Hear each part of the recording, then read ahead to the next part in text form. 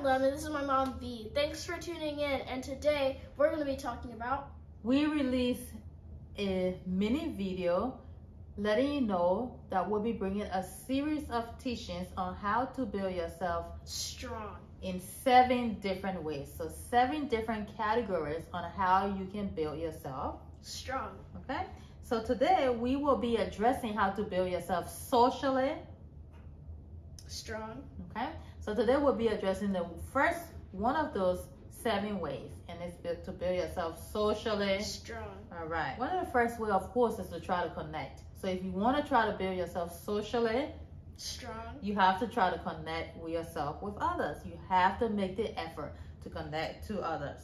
And once you connect, of course, you want to start small conversation, right? Talk about things like current events, talk about the weather, just crack out those small conversations and start small, and you can build yourself from there.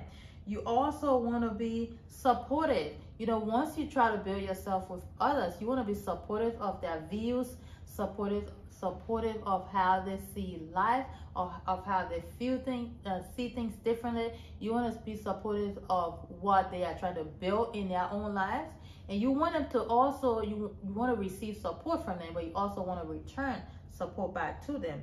You want to be grateful for that friend, for their friendship. You want to not be negative. Don't be negative towards everything. If you are going to criticize them, make sure it's constructive criticism, and you just want to be negative and destroy them with your words. You want to show appreciation. You want to be supportive. You want to show appreciation for how they support you and what they do in that friendship to help build that friendship up. And you want to ask for support. You want to ask for their support. You want to give them support and also ask for their support.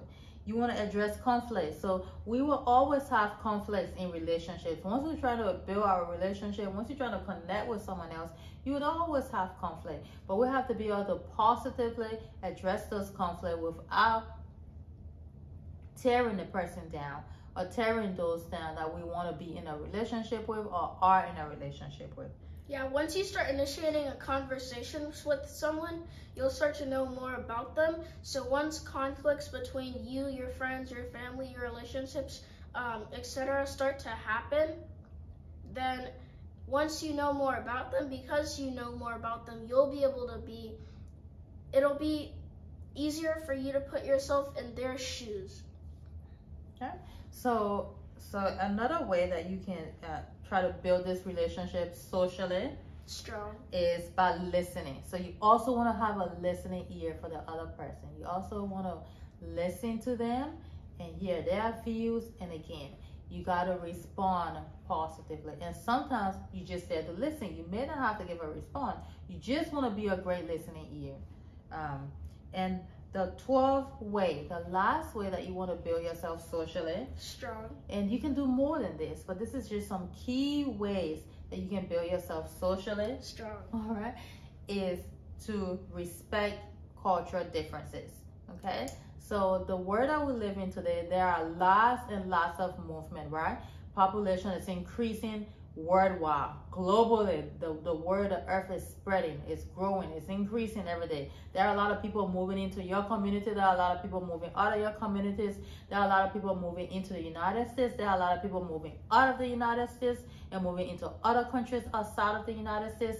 So you want to, if you're connecting with someone and they are of a different culture than yourself, don't just push your ways onto them. You want to learn about their culture, their views, what is respectful in that culture, what is disrespectful in that culture, what is kind, what is unkind. Some things that we might do here and think that is good for us, it might not be good for someone else just because they were brought up differently. So we also have to, you have to do a little more work.